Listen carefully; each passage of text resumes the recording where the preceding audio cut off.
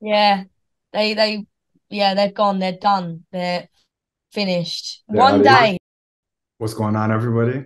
I'm really excited because we have in the house right now Anne-Marie and Becky G. How are you both? Woo, woo. That was like the I'm longest good. I think ever. It's like,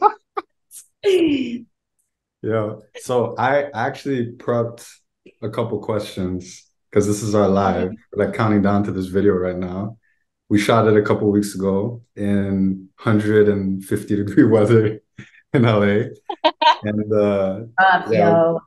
it's a crazy one. Yeah, and I was wearing a cardigan. I Yeah, don't sure. I and you know my heels broke. I was gonna say we Uh, can't forget the stripper heels The that stripper heels, literally both of they the literally heels. melted from the heat. I'm convinced because they were oh my that God. plastic material. They were like, I can't, I'm melting. Yeah. They yeah, they're gone. They're done. They're finished. They're out One of here. day. That was the Some first point day I though. wore them. Yeah, first day I wore them and last day. They're gone. Do you remember the moment where it snapped? Yeah, outside when we do the pose part with the picture. Oh, it was in the grass. It It was like the oh no, gravel. It was like the the rocks. gravel. Oh, in the gravel part. Oh Mhm. my Yeah, God. I mean, yeah. It was rough. You know what's the worst part though? I just want everyone to know that I am the shortest of the group. So Anne's like in her heels, and then Michael's just towering over me, and then I'm in sneakers. So we had to change my sneakers to like a platform sneaker so that I would have just a little bit more. I was But wondering about that. I was like, wait a minute. Yeah, and Yes. whenever we did a photo, you had to go on the top step. yeah, the little apple box or like on the stairs. I was always like, I had to go like one stair up compared to everybody. But it's the life of a shorty. We make it happen. Look at that. Yo, I had some questions for you all that I was wondering. Okay. So I made some cue cards. I want to Ooh. see, Ah! I want to see what you all think about this. So first one's for Anne-Marie. What is your Yep. favorite city that you've ever visited? My favorite city.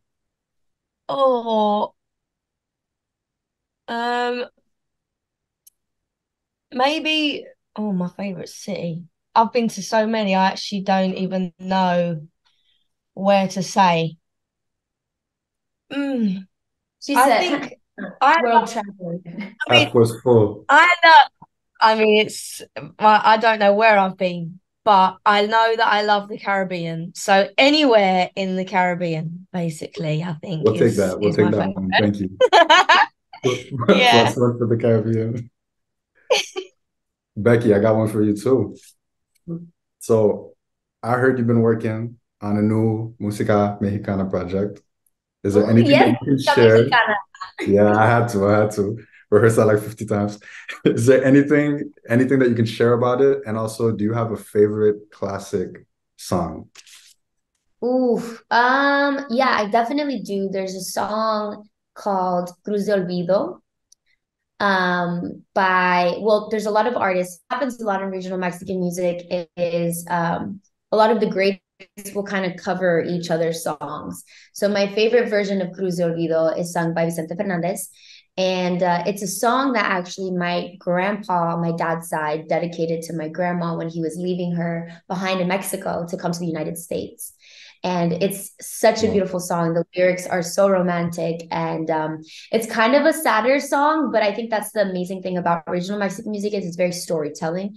It's almost like country music, it's like sometimes the story of like your dog dying or something, but it's like really sad, but it feels really good for the heart.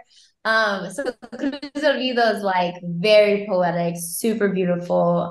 So I would say that's one of my favorite classic songs. And then as far as the album goes, I would say it's like regional inspired.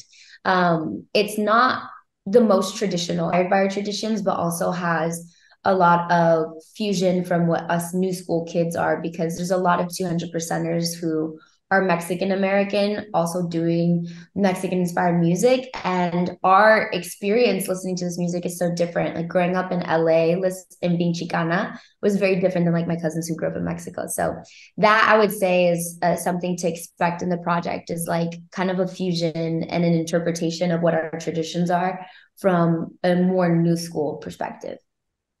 That's awesome. And I gotta say, for this project in particular, with Coming Your Way, it was so cool to make this global of a song because there's influences from all around the world. And I know that it was and both of you have really extensive work that you've done on your solo projects, collaborations with different artists, and this is still felt like a new thing for both of you. So I appreciate that we could work on this together. We could shoot this video together. We got to merge a bunch of different parts of the world on this one song. 100%. Yeah. Totally. Yeah. No, wait, I actually just wanted to have a little fangirl moment because well, Michael, when we did our who's are you Jessica TikTok, I was like, I don't get it. I don't get it yet. And then when I heard the song, I was like, oh my God, this is one of my favorite songs now. And then you and I were on set, we were talking about how you were going to be releasing the album. And I was like stressed for you because I know what that season looks like. And it's a lot. And there's such a like cathartic thing that happens when you release an album because it's like your baby, but then when you release it, it's like for the world. And I just wanted to say thank you for blessing us with Unhealthy, because You and I has been on repeat, like in like mad. It's so good. Thank you. Yeah, you're right. It is like such a weird sensation the week of release, because you are building up to it just not being yours anymore. And then you're just like, it's not in your control. But I'm so glad you like that song. It's such a weird one for me because I don't normally do love songs. So that was a different one, and it's so beautiful. So I'm glad you like it. Yeah, no, I'm a little mushball. I love songs. I also love sexy songs, which is why Coming Your Way was like the one for me. When I heard this, I was like, when I go on stage, what do I want to feel? One or two things. Like I'm on the verge of tears, usually, or like I just want to shake my ass and have a great time. Or you can do both. Yeah. You can do both. Yeah, Or both we at can the do same both. time. That's me. That's me. Yes. Those are the Patty magic ones. Baddies is where it's at. That's a really good segue though, Becky, because the next question I was gonna ask Anne-Marie was about the new album. So congrats on the new album and Healthy. I was gonna ask you, was there a specific moment while you were working on Unhealthy that you really enjoyed? And also, what's your favorite song on the album? Well, the whole album, this is a hard question. The whole album was really fun because the past two albums I've written whilst being on tour. So it's been like really sporadic and like all over the place. And this time I took time to just focus on the writing. So it was so much more fun to do this time. So like the whole of it was way more freeing and more experimental and all of this stuff. So I enjoyed doing the whole thing, and it was with all my friends and all just people that I love. So it's way more enjoyable that way. I guess like working with Shania Twain was kind of crazy because I'm just like, it's Shania Twain. Yeah. But yeah, You and I was a special one because I think after the album's release, the best moments are when you actually get to perform it live, because you see what songs people respond to more than others. Because I love Cuckoo. I have a song called Cuckoo on the album, and it's like all about being a bit mental, which I am. And I was like, oh, I love this one the most. I love with this one the most. But then when I performed You and I actually felt like I just needed to tell people that I was there for them. You know what I mean? Like I have a really close connection with my fans. And I think when I'm looking at them in the audience and I'm singing it to them to let them know that they're not alone, it's just like a really beautiful feeling. So I actually think, yeah, You and I is my favorite one right now, but it might change next week. It's so beautiful. It's cathartic for everybody to get to experience it like that. Yeah, it is. It's beautiful. Yeah. Yeah. All right, Becky.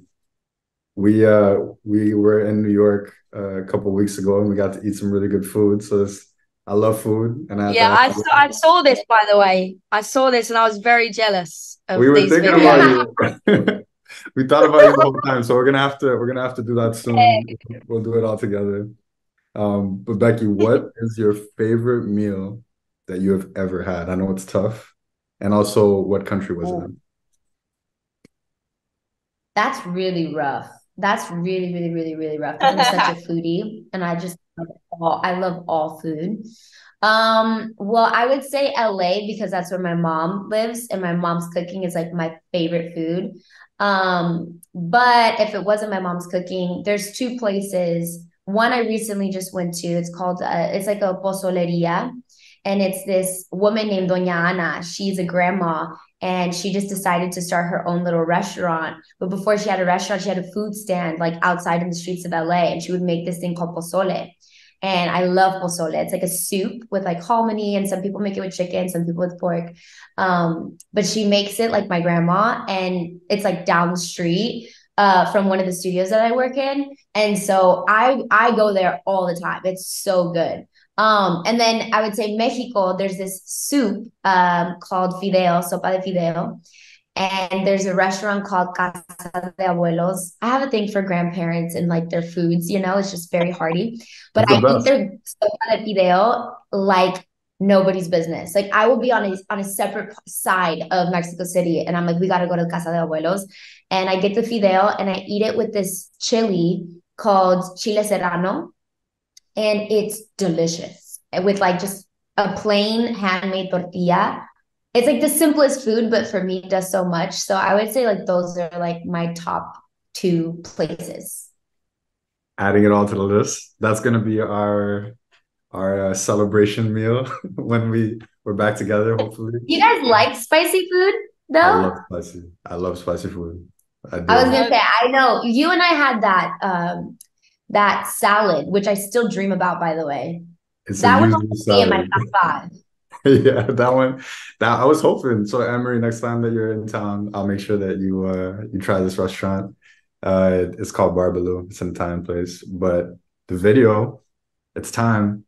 It's time. It's time. So we're gonna do a quick wrap up. But thank you so much to you both. I want to say I really appreciate that you could be part of this song and part of this video. I'm so excited for everybody watching this right now to get to see it and experience it. Let us know. Message us on every single platform. There's like 55 now, but message us on all of them so we can see. Yes. They're also, it's cool because they're commenting live. So Yeah. I can't wait to see what everybody thinks of the video. Thanks for tuning in, everybody. yeah. And if you don't like it, don't tell us. Don't comment. If you don't have anything nice to say, then don't say But it. you are gonna like it because it's colorful, it's energy, and it is vibes. So The there's vibe. no excuse for you to do.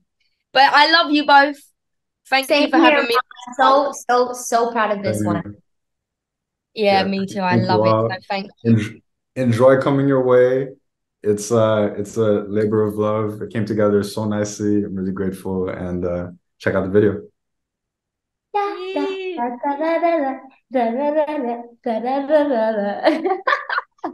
Yee.